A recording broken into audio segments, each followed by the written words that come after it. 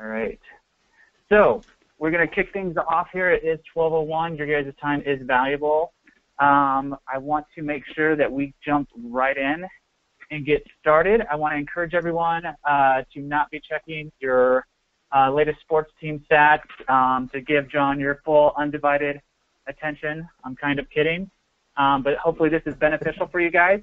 What I want to know before we really kick things off is where you guys are at with your Dynamo experience. Are you guys never heard of Dynamo, seasoned user? Should you guys be teaching this stuff on this webinar right now? Like, where are you guys at right now with your Dynamo expertise? Just throw it in their chat window so we know where you guys are at. So, had a 1-hour training, still have no idea what I'm doing. Some people are playing with it, never used it, a little bit of knowledge, beginning user, novice. Tinkering for a couple of days now. It's good, never used it. Early starter, beginner, a little bit of knowledge. Just learned at AU, it's good. 8-hour class at AU. Trying to get there, get it going. A lot of beginners, this is good.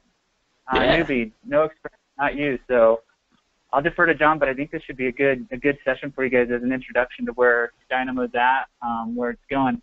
I want to introduce John Pearson. John Pearson is our computational event specialist at EvolveLAB. The guy is a stud. If you guys have not heard of him, check him out at Twitter. It's at 60secondrevit. He's on Twitter there, so if anybody has Twitter, you guys want to do a little tweeting during the webinar, that's encouraged and welcomed. John also won the Dynamo Slam last year for AU, so I saw some of you guys attended AU. John won the Dynamo Slam, a very prestigious award there. He also has the Rhythm package, which is one of the top 10 most downloaded packages for the Dynamo. And so definitely a very seasoned user within Dynamo, and we're super fortunate that John's leading the discussion. Like I said, this is supposed to be interactive. So John's going to be showing some stuff. We do have projected about 290 people that signed up for the webinar. We're at right around 100 right now. So we want to see a lot of chatter in there. At the same time, please recognize there's a lot of people in this webinar, so we may not be able to get to absolutely everyone, but we're going to try our best. This is also going to be recorded, and we're going to share it on our EvolveLAB membership site. So if you guys want to check that out, check it out there at evolvebim.com. All right. So with that, I'm going to go ahead and kick it off over to John, and you can go ahead and start, John. Awesome. Thank you, Bill. All right. So welcome, everybody, to Lab Live, talking about some Dynamo Player action today. So throw questions out there. Bill will jump in and fill me in on any questions anyone has. I like questions. I like helping people a lot. So anything that you have, just let me know or let Bill know through the chat window, and we'll answer it as soon as we can. Even after this webinar, we're happy to answer any questions. Dynamo is exciting. Dynamo Player is pretty new still and exciting, so just showing it to everyone is something I really like to do as well. So we should see a presentation on my screen. So this one is making the most out of Dynamo Player, of course. So we'll start out with a few slides, and then we'll jump into live demo. I typically like to do a lot of live demo during my presentations. So Bill already kind of covered this for me. I'm a computational design nut and BIM specialist at EvolveLAB. I blog about a lot of Dynamo and Revit stuff at my own blog, as well as the EvolveLAB blog. I'm on Twitter as at 60secondrevit. Jump on there and tag me or whatever if you want while this is going on. It could be kind of fun. They call it tweckling because it's like heckling, I think. So it looks like we have quite a few beginners in this webinar, which is great and awesome. I really like that a lot. This is geared more towards Dynamo Player. So what I'll do is I'll break down what Dynamo is a little bit first. Dynamo is it's a visual programming tool for Revit and a whole infrastructure of other software as well. What it does is it lets you tap the Revit API and generate some awesome workflows and automate repetitive workflows and all kinds of stuff. It's really hard to sum up. But my favorite thing about Dynamo probably is it's a community. So on my screen I opened the Dynamo forum. So what Dynamo represents, even beyond a software or anything like that, is a community of people willing to collaborate and help each other. I'm always on the Dynamo forums. I saw a few comments about people like, oh, he helped me out on the forums, so that's awesome. Dynamo is a community. We're all here to help each other out and do some awesome stuff and do really cool things, honestly. So I'll jump back to the presentation. Present. So now, what is Dynamo Player? So basically, Dynamo Player turns boxes and wires, so typical Dynamo graphs, into something a little more human, a little more understandable. So you could take a Dynamo graph, throw it into a directory, and turn it into this awesomeness I have on the screen right here. So you can turn it into something that is more intuitive for your end users. So a lot of the time people have problems with Dynamo because it's not something that everyone can open right away without a little bit of practice, but Dynamo Player really opens that up to everyone pretty well. One thing I really like about Dynamo is it supports Revit workflows, and with Dynamo Player that's even better. So now we can start to support workflows in a familiar way that's adaptable and it's very intuitive. So one thing I'm going to get into is adding UI or user interfaces to Dynamo Player workflows, which isn't doable out of the box. Dynamo is also really cool because it makes Revit do things that Revit can't do on its own. So if you can't do it in Revit, you might be able to work it out in Dynamo or bring an external source in. So I really like Dynamo for that because it just makes Revit better. Who doesn't want that, right? So we're going to go over a few examples today. Bill mentioned it earlier, everyone's time is valuable, but I want to get you as much content as I can. So I prepared about 3 examples that I think are pretty key. I'm going to show the example right from Dynamo. Since we have a few beginners in the webinar, I want to do that and break down a Dynamo graph with everyone. So we're going to look at overriding keynote color by the source at which it came from. So if you've used Revit for any amount of time, you know that there's the ability to element keynote, material keynote, and user keynote items in Revit. That's a read-only parameter that we can't typically use, but Dynamo can, and it's pretty cool. So I'll show that. I'll show a way to override the interior elevations crop regions to frame our interior elevations on sheets. I've spoke to a lot of interior designers and people who have to lay out interior sheets, and they like to frame their elevations. And the way they were doing it before was manual, and manual is not fun because doing it manually means you're spending more time than you should, and that means you're spending more money than you should. So we can always make those workflows better.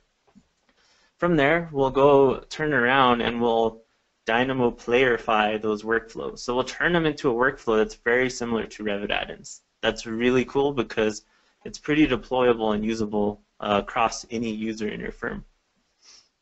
And if there's time, I'm going to show a really cool randomized curtain grid workflow that I've briefly shown on my blog, but I haven't really spelled it out. So I really want to show that to everyone. Another thing I want to cover before I get started, so I mentioned Dynamo is a community, a really powerful community of users and contributors. So there's a lot of Dynamo workflows already made out there. There's a lot of Dynamo packages available. I listed a few here that I use all the time. There's more than I can list for sure, but these are some of my favorites. I also threw mine on there just because it's mine and I use it all the time too, right? So you guys will get this data set too through our website, so you'll have all these resources available. There's some other resources, websites. So of course we have the forum I showed from Dynamo. So the Dynamo forum's great to ask questions on and get answers. The Dynamo primer or primer, as Colin McCrone says it, it's like the getting started with Dynamo. So it primes you to do awesome things with Dynamo. DynamoBIM.org is the core website. DynamoBuilds.com is where you download various versions depending on your version of Revit. So let's say you're still stuck in Revit 2013, you can go download it from DynamoBuilds.com, the compatible one. There's also a new one called dictionary.dynamobim.com, and what that's aiming to do is literally be a dictionary of Dynamo nodes and what the heck they do, which is pretty cool. So that's still fairly new since about AU this last year, so that one's building up as well. A similar one is dynamonodes.com, which was launched by the author of What Revit Wants, Luke Johnson. That's for custom package authors to document their workflows, so I put my stuff on there as well. Once again, these links are going to be included for you to use. So what we'll do is we'll go ahead and we'll jump into the presentation, and then we'll jump back to these slides as well. So let me switch my screen.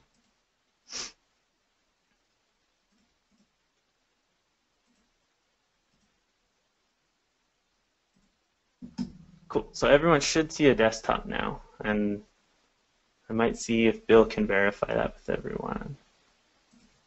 Yep, I see your desktop. Cool. Thank you. Once again, if you guys have any questions, throw them in, and Bill could jump in with the questions, and I'll answer them the best I can. That way we can help you guys out. So don't be afraid. We're willing to help out where we can. Let me drag this window out of my way.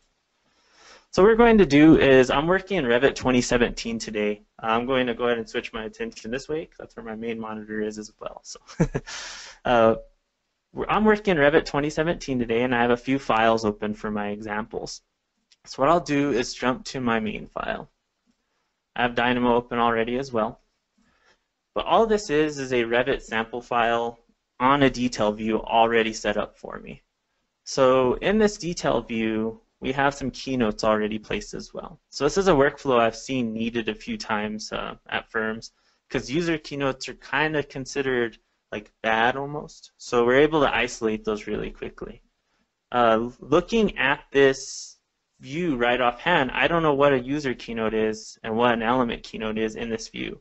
If I go through and click on them, I can start to see really quickly which ones are elements, that's the key source, and which ones are users. That parameter is also gray in Revit, which means it's a read-only, and it's not schedulable or usable in any other way. It's only generated once you go to annotate keynote and choose what kind of keynote you want. So once it's done, it's done. You can't really use it otherwise, other than clicking on it and then busting people or whatever. So what we're able to do is we'll open up Dynamo. We'll go to the Manage tab. So Dynamo is relocated in the Manage tab for Revit 2017 and under the Visual Programming panel. Once again, I already have Dynamo open, so I'll just jump over and open it up. I always have Dynamo open already because it just takes a second to launch. It's not so fun to have to wait for 30 seconds every time I launch Dynamo. So in this workflow, I have some notes already built in. So I'm going to color code keynotes by source. It's really good to note your Dynamo graphs. You can generate these little gray boxes by pressing Control-W and typing a note, some data here. That way you're starting to let people know what's going on in your graph. In addition to that, you can hold down Control and copy them, highlight them, right-click, create group, and start to group them as well for information for people. You double-click to edit the titles, so notes here. And you can change colors and font size. So I've seen a lot of people have the colors mean something like input, output, ignore this, stuff like that. It's also nice to build in what package a workflow depends on, so that way people can start to figure out what's going on. So what we're going to go ahead and do is we need to kind of plan out our Dynamo graph and think in a kind of logical way. So what we want to do essentially is collect our keynotes and get that grayed out parameter. So this is kind of I made this example pretty simple on purpose. That way we can work through it. So what I'll do is I'll jump back to Dynamo, and we have to think of ways to collect things. So I want to work with keynote tags. So keynote tags are a category in Revit. In Dynamo, I have my canvas, which is right in the middle of my screen, and my node library. So in the node library, you have a bunch of built-in ones, but you also have a bunch of ones that you can install through the package manager, which is under Packages, search for package. What we're going to do is navigate to Revit. We're going to navigate to selection because I want to select some stuff. And I should be able to find a node called categories, which is right here. Once I place that node on my canvas by clicking it, I can now drag it around. So this node or box or whatever you want to call it represents lines of code in the Revit API. In my case, I want to go ahead and use keynote tags. So what I can do is click on this drop down, search for keynote tags, and I've now selected a category. Currently it says null because I don't have Dynamo running actively on my document, but I can change that in this bottom corner of the screen by switching it to automatic. So now what Dynamo will do is it will continue running each time I make a change. So it's listening for a moment in Revit when it can go ahead and run. So far I've selected the category that I want to work with.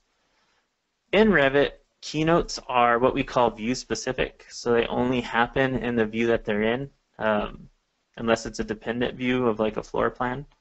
But they're view specific, so that way they only exist in this view. So what we could do is I can use that to my advantage. So luckily, since there is an awesome Dynamo community, I can get something that is view dependent. That's available through a package called Clockwork. So if I expand the Clockwork bin, go to Revit, selection, I think it's under collector, all view-dependent family instances of category. So what this node does is it's going to ask me for some inputs and it's going to output the stuff only in that view. In my case, keynote tags. So once again in Dynamo, I can tie some nodes together, so start to string these lines of code together so that way they flow. This node for categories outputs a category. This node needs a category, and I can see that on the first option. So category, and then for view. So I need to tell Dynamo what view I'm working with. We can search up here in the library, or I can right-click and search. So if I do active view, because we're going to only work in my active view. If I click active view, this is an out-of-the-box node. It's looking for a document as well. So the out-of-the-box nodes also include a document node. That's a few too many steps for me though, so I'm going to go ahead and right-click and search for active view and use the awesome node from a package called Spring Nodes. Spring Nodes is another great one to have, and it takes a few steps out for me, which is really cool.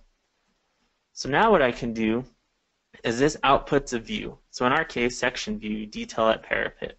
That's reiterated right here. I can put that view output into my view input. The node hasn't quite done anything yet. Well, actually, that's a refresh. So it went ahead and ran. So if I need it to rerun, I can trigger the toggle with an input.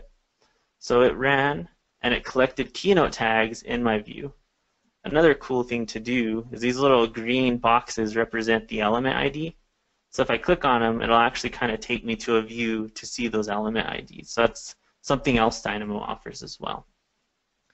So what we want to do is we want to get that value of key source. The parameter name is actually key source, capital K, capital S, because capitalization is important with Dynamo. So what we could do is start to get those values to work with them. So another thing that I'll point out is this is an indented list. So on my screen, we could see that there's this 0 right here. That means that the list is nested in one more level. I won't get into that a lot, but what we will do is just go ahead and search for a node called flatten and flatten this list out. So now I don't have that pesky indentation happening, which is good. From there, I'm able to work with the values. So if you've ever watched any AU course on Dynamo, a node they most typically cover is getting parameter value by name. I use this node probably every single day. It's one of the most important nodes in Dynamo. So what it's looking for is an element input. Right here I have elements. And it's looking for the name of the parameter. Once again, that was key source with a capital K and S. So we need to input that name of that parameter somehow. That's achieved through what is called a string. And we can see that right here on the input. It tells us what the data type is. So if I right click, I can search for a string. and type in key source. Once again, that right-click search takes a little too long, so I don't want to do that. I'm going to delete it. If you double-click on the canvas, put a quote, and type in key source. This says code block. For now, I'm just using it as a string entry, though. There's no reason why I can't just use this like this, and it's a lot faster. Another good thing with code blocks is being able to add some notes to your code. So this is the param I want. So I put a note in there as well to let people know what I'm doing. If I tie that into parameter name, I can hover and pin it and start to see some output. So really quickly, I got all my keynotes in the view, and I got all of the key sources from them. Just like that in, what, 3-4 nodes? That's not bad at all. On a lot of views, this could be scalable across a lot of views. We can make that very automated and start to QA set very well. So now we have element, user, and material, and that should be related back to what we had in here as well. So that's really quickly getting those values. But what I want to do is organize them in a way to where I can color code them now. So one of my favorite nodes that I've shown before, and I think everyone should know, this is one thing I want you to take out of this webinar, it's this node, grouping items by key. So if I right-click and search for a list group by key, all this really is it takes an input list and some shared criteria for keys and groups it based on that criteria. It's pretty awesome. So in our case, the shared criteria is this parameter that I'm using, so key source. And my elements will be the original keynotes. So if I go ahead and put elements into list, and the parameter values into keys, Dynamo will think for a second and run. And we can see that I now have a grouping. So what it's doing is it's now grouping. We can kind of see both at once. It's grouping them by element, user, and material. So I can see that I have 6 element keynotes, 3 user keynotes, and 2 material keynotes. Really quickly, it's grouping it based on criteria.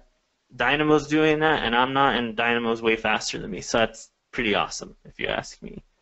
I'll go ahead and unpin that, and we'll work with it some more. What we're wanting to do is our end product is color coding this view based on those values. This is a keynote example, but it's scalable to any number of elements. I've used this for partitions, doors, anything like that. Luckily, Dynamo gives us the ability to override some colors.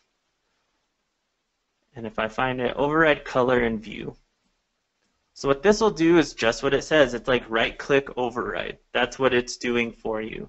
So what it takes is a list of elements and some colors. So in Dynamo by default, if we do color, they offer this selection, color by ARGB. So what that means is if I want to get a color, I have to give it numerical values for each color. No, that's not very fun at all. Luckily, there's a package called UI++, which lets us do a color picker, which is awesome. This is a custom node made by Adam Sheether and Conrad Soban of the Bad Monkeys. That's their group name. And it's freely usable to everyone. That's pretty awesome, and we're going to use it. So what I'll do is I'll hold down Control to copy this node a few times. And then I'll look back at my original keys. So the good thing with the group by key node, I'll clean this up a little, is it outputs the keys in the order that they're being presented. So element, user, and material. At previous firms that I've worked with, I've noticed that element keynotes are kind of good. So green, good to go. User keynotes, not so good. We'll make those like a reddish. The cool thing with the color pickers, you can actually kind of go into this cool interface too and make some cool stuff. So user keynotes, red, bad. Material keynotes, they're fine, but I still want to see them. So I'll make that blue for now. One thing to keep in mind is you can have several outputs come from a node, but not several inputs. So if I tried to do this, it wouldn't take all of the colors that I want to use over that list. So in Dynamo, what I have to do is create another list from all these lists. It's a little weird to grasp at first, but once you get it, you can go with it. So I'll search for a list create node, and it has some plus signs. So now I can make a list of all these colors. So now I see that reiterated in the output of the list create node. From here, all I need to do is apply those colors over the lists. That way I can see them in the view. And what I'll do is switch it to manual now, because I don't want it to keep on running and overwriting colors for me. I'll minimize just to kind of show that it's still black, and then we'll go through a few more things. So my groups are my collections of elements. Those go into the element node. My color, if I were to plug this right in to the color, it would only override the first 3 elements, which isn't so fun. So luckily the Dynamo team gave us a way to handle this. It's called list at level. Marcelo and Colin just covered this really good on the Simply Complex podcast, how to use it, so I won't go super into detail. I suggest you listen to that. But what it does is it basically forces a list to come out and work over the rest. So in our case, we want to work at this level 2 area over the whole list with those colors. So what we could do is click this little arrow, tell it to use levels at level 2, and we'll tell it to use some colors. I'll click run. It'll think for a moment. If I hover, I can see 11 things changed. I'll come back to Revit, and I have all of my colors changed. This graph is now savable, reusable, and scalable to other things. So right away I can see which ones are my user keynotes, which ones are my element keynotes, and which ones are my material keynotes. That's an awesome workflow right out of Dynamo. What I want to go ahead and do is I'll close this one for now. And I'll show a way to make this work through Dynamo Player, because that's great. We can open Dynamo, make it work. These are now red until someone clears the overrides. But using Dynamo Player could be so much more efficient. So what I'll do is I'll go ahead and open my other graph. For my Dynamo Player graph. And I'll show kind of a few of the other pieces of logic I use to make it work. So what's blue is different in this graph. So everything else is the same. Luckily, with Dynamo Player, so Dynamo Player by default doesn't support user interface interaction. It just runs and you're done. It doesn't give you any other kind of feedback, which is kind of, they're going to add it eventually. I'm very sure of that, but it's kind of not the greatest thing. I've actually had someone run a graph without knowing what it did, and it was just running, and they're like, well, what's it doing? And it's like, well, it's renaming all your views. So adding a user interface is really important. Luckily, through the awesome community, someone went through and made some awesome user inputs. So I'm able to do color specifications in a nice, slick pop-up. That user is Mustafa El Ayubi, and he blogs about all this on his blog Data Shapes. And that's actually what this Dynamo package is called. Download it if you want to use Dynamo Player. Go download it right away. It's powerful. So what I'm going to do is go ahead and close this graph. We're going to open Dynamo Player from the same Manage tab. And I'll think for a second. And what this allows us to do is run Dynamo graphs in the background. So all we need to do is specify a folder to run from. In my case, it'll be color code keynotes. It'll show all the Dynamo graphs in that folder. So I always suggest people have a folder on their network for Dynamo graphs. And you can just run them by pressing a play button. That's so much more intuitive. If I click play on this last one, what it'll actually do is it'll think for a moment. It's running Dynamo in the background for me. And on the first run, it always takes a little bit longer. But it's running in the background, and it'll ask me if I want to reset the overrides in this view. I'll click Set Values, and now they're all black again. Cool. So now I have a reset override tool, which is basically like an add-in. If I hit play on the other one, this one brings up a user interface that's very similar for me to select colors. So I'll select an element color. In our case, this is green. I'll select a user color. Once again, I'll use red. And I'll use like a purple for the material color. Once I click Set Values, it runs in the background really fast. And now I have this cool user interface for that same workflow. I basically just made a Revit add-in. That's pretty cool. So I hope that's helpful for the first example. I'll go ahead and get this closed and open up my next example. I don't know if there's any questions popping up or not, but if there is, just let me know. And I'll get my other example loaded. Yeah, so while you're getting your other example, we do have just a few questions. One question came and wanted to know regarding the Dynamo add-in, is it version specific? So like if you build it for, say, Dynamo and you're using it in 2017, can you use that same script in 2015? Yeah, so with Dynamo, we have different versions. They release two things. They release daily builds, which change each day, and they release stable builds. Generally, Dynamo builds will stay compatible with each other across Revit versions, unless you use something new that wasn't there before. So these workflows I'm making right now will actually work in Revit 16 as well, in this example. I think it'll even work in Revit 15. But yeah, Dynamo's really beautiful too because it works across versions. That's good. Cesar wanted to know what is Mustafa package called again? Mustafa package called again? I'm not sure if I'm right. Yeah. So what you need to do is so on the package manager on my screen, search for data shapes, upvote it first of all, and download it. So get that one right away. On his blog, he tells how to use all the nodes because there's some setup required. But man, it's useful. So he has a bunch on here for creating these nice UIs as well.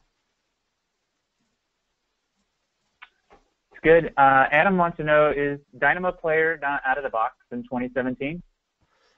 That's a good question. Yeah, so with Revit, and I'll just hover on my toolbar. So Revit, they have like that mid-year update. So Dynamo Player came with Revit 2017.1. That was released about October, November. So if you don't have it right now, go get your update, run it, and then you'll have it. Good. Adam wants to know, what package is the color node from? The color node was an out-of-the-box node. Yeah, so that override color in view, and I think it's in, I'll have to just search for it. Override color.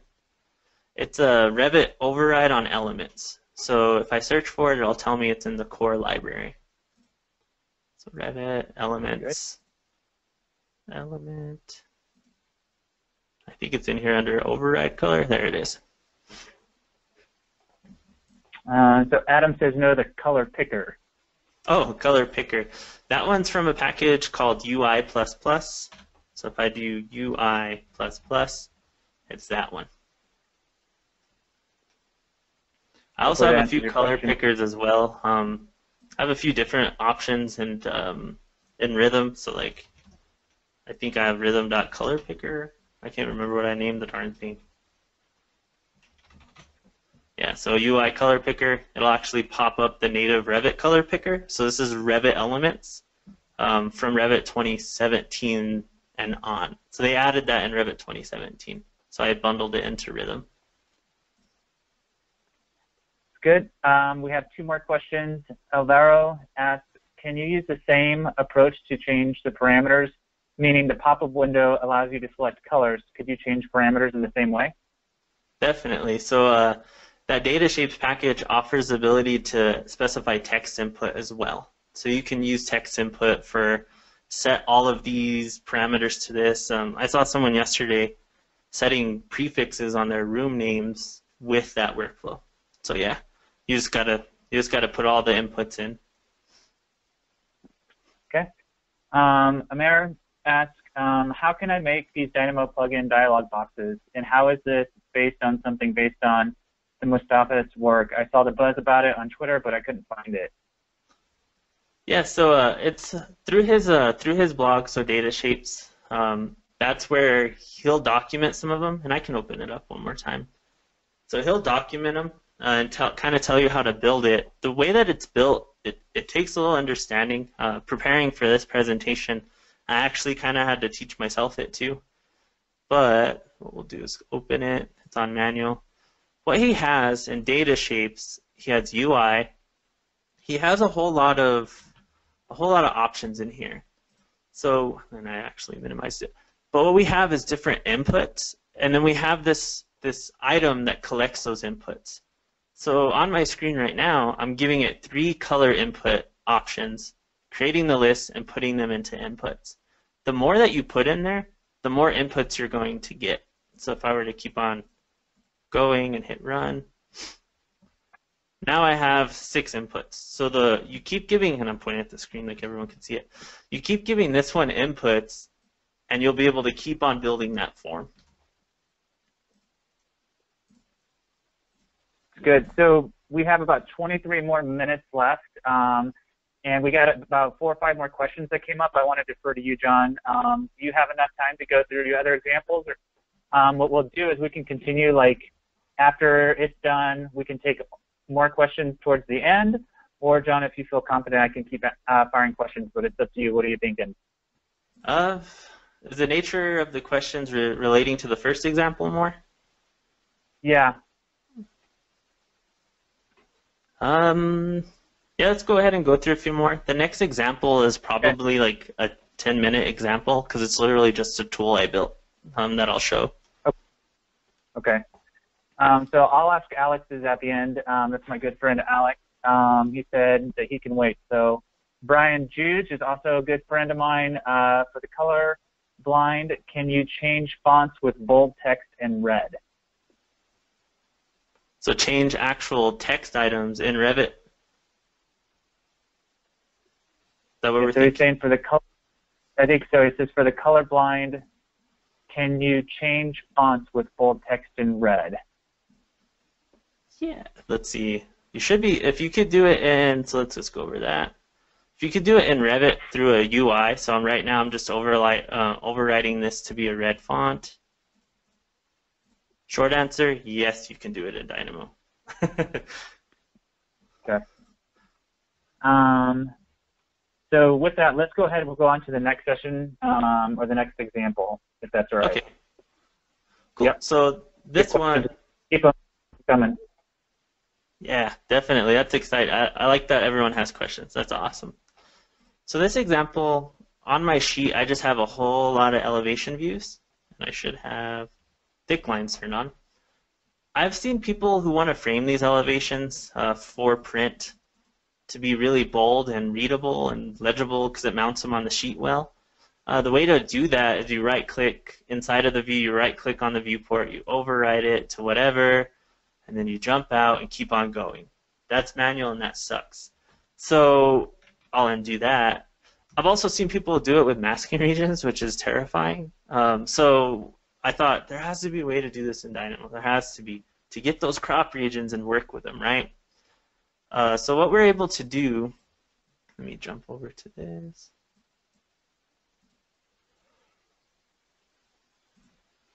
So what we're able to do is we're able to collect all of our elevation views based on a criteria. In my case, any elevation that has the word interior in it, I'm going to collect an override and apply some overrides to it. This one I kind of mentioned, it's a shorter workflow because it's literally, and I'll turn it on manual for now. It's literally a tool I have bundled in Rhythm. So if I search for override interior crop, it's going to override interior crop regions based on a line weight and what the name contains. In this case, I gave it a default value of interior, so we don't even have to put anything into that first port. All we need to do is specify a line weight and we can run it. One really cool thing that after a lot of working through it with people on the forum, we had a lot of ideas to collect that crop region, which is kind of a hard element to select in Revit. If you click on a crop region, you'll see that it's called a view in Revit.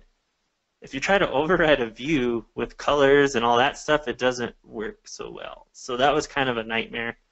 After a lot of stress and figuring it out, I finally discovered that a viewport of a view is literally the element ID of the view, so it's unique. It's element ID in Revit -1.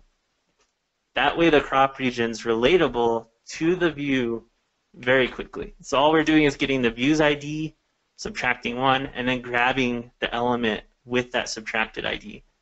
When I found this out, it was like a revelation. I was like, oh my gosh, that's all we had to do all along. Before we were doing like collections of stuff in views.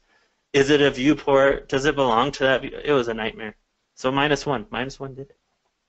So what we'll do is we'll drop a slider in, and in this case I'm going to go ahead and use an integer slider, whole numbers, because you can't really do a line weight that's 1.5.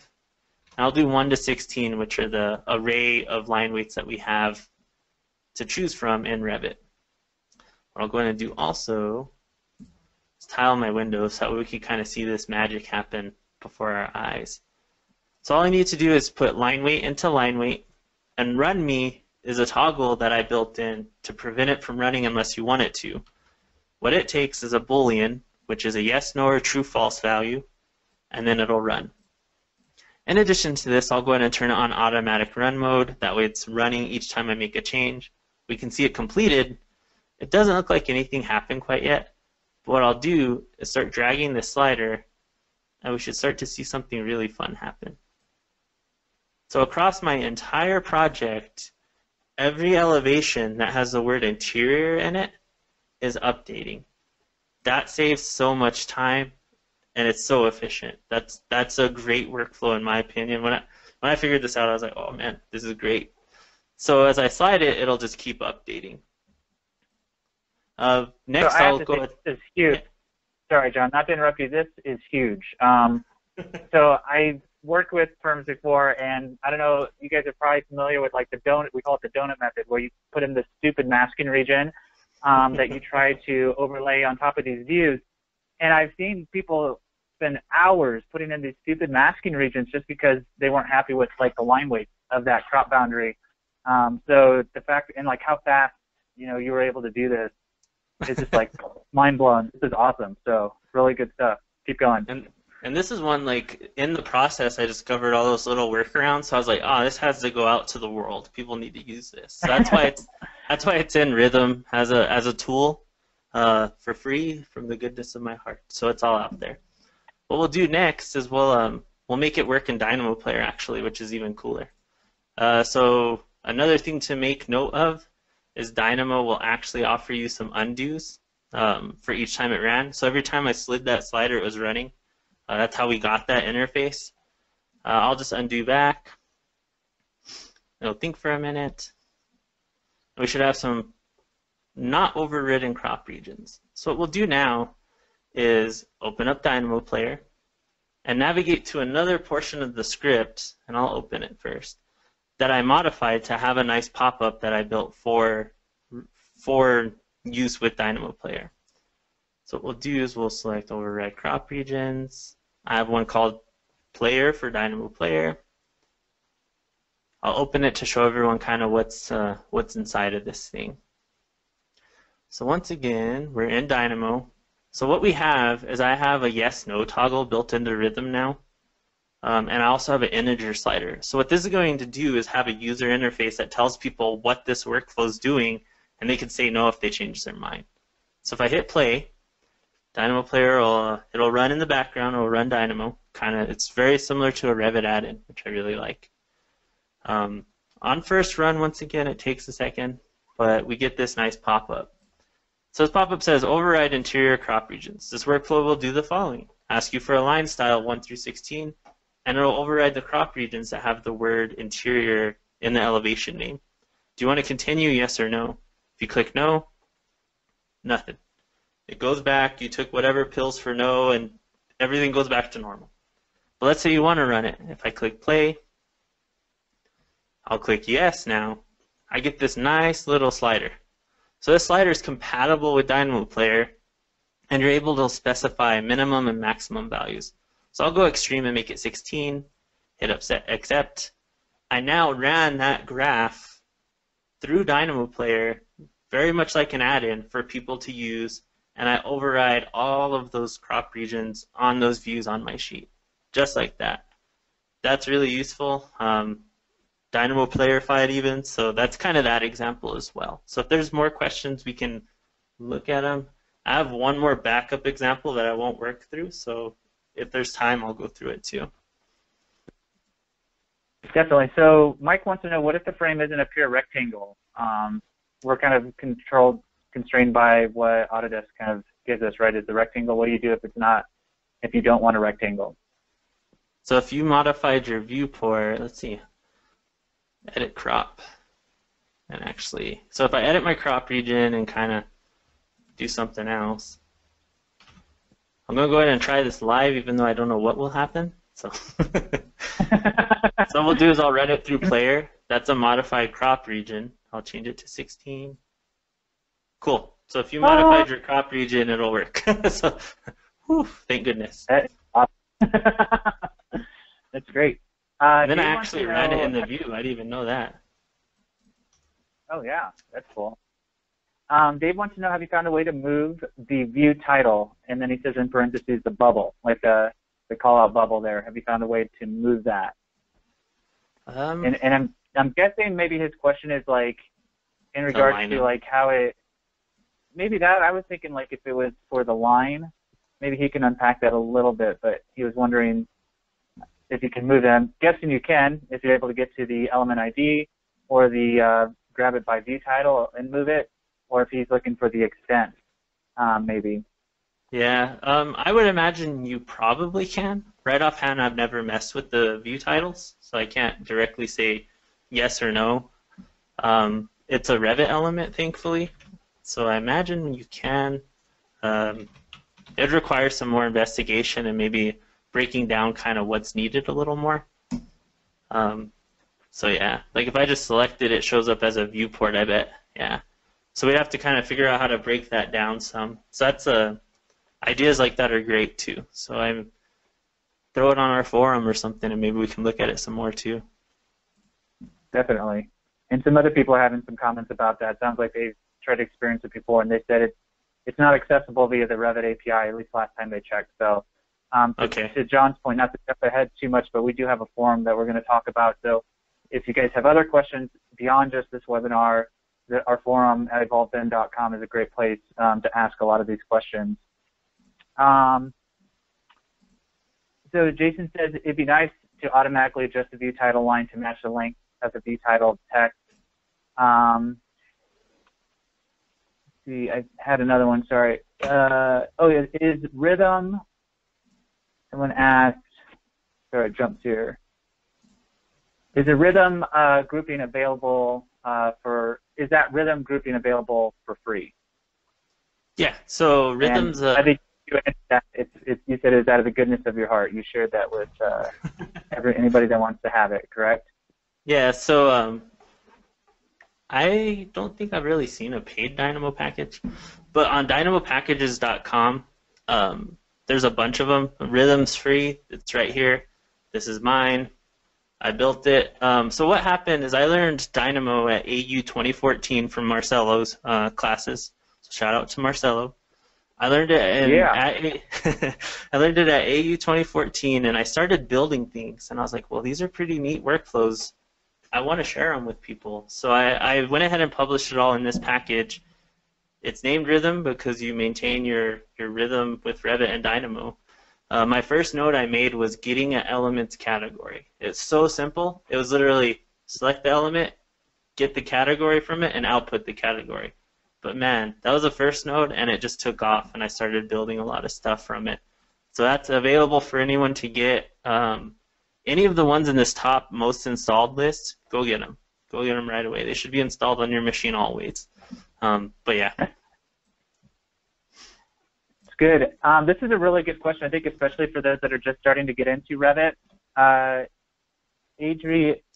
Ariadna wants to know, how did you get the element ID? I think that's pretty critical. Like when you're working with Dynamo, how do you get the element ID? Yeah. So if Dynamo has a nice selector just called View. So I'll just select the View for now.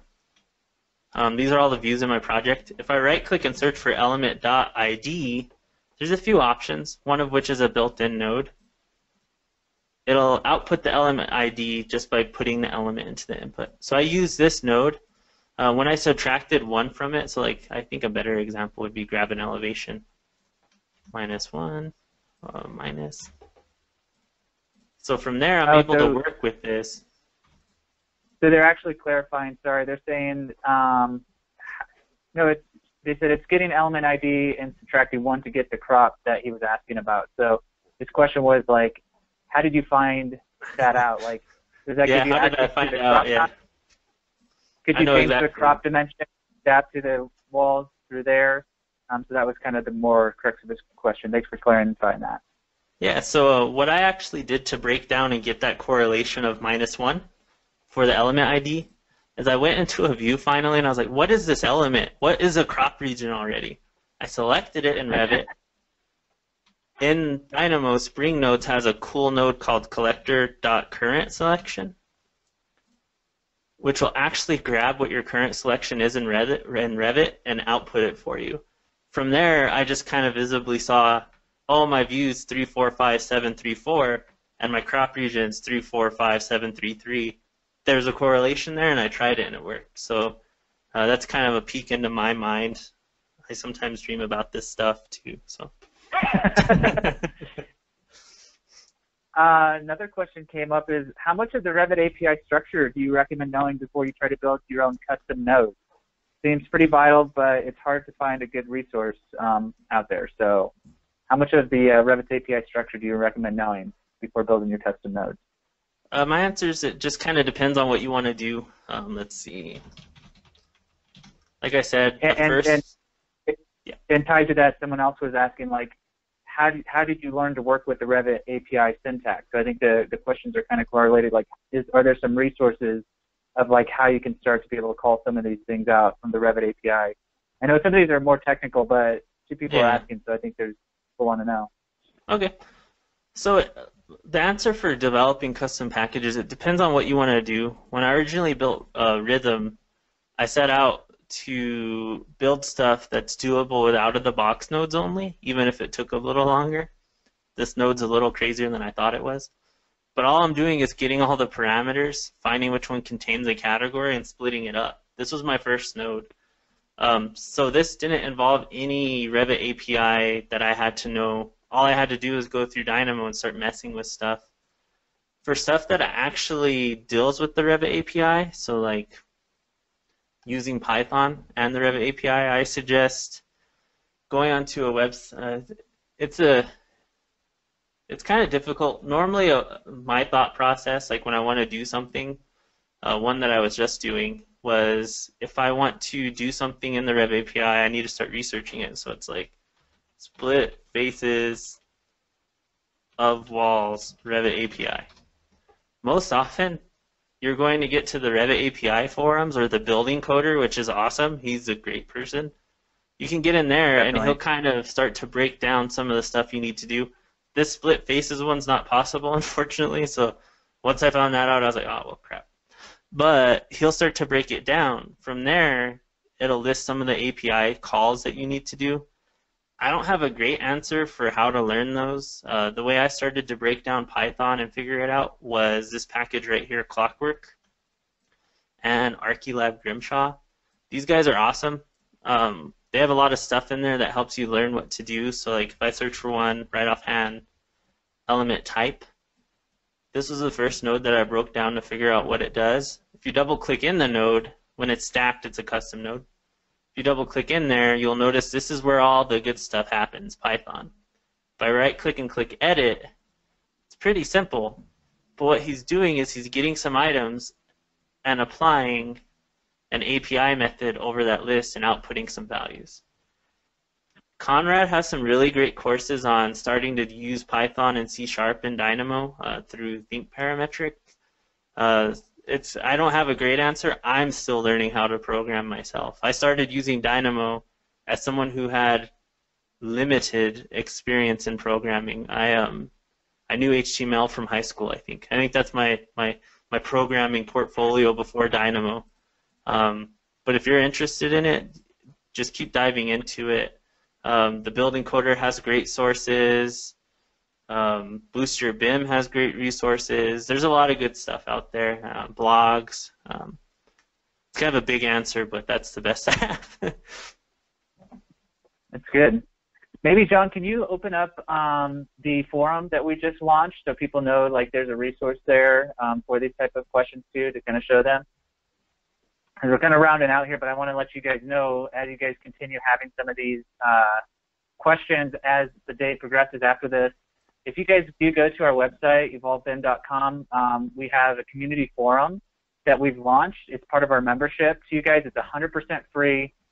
You can join, you can ask questions, you can chat about Dynamo, chat about Revit families, and so it's a resource out there that we may have a few answers, other people in the forum might have some answers. So the idea is to try to kind of develop a community around some of this where people want to learn.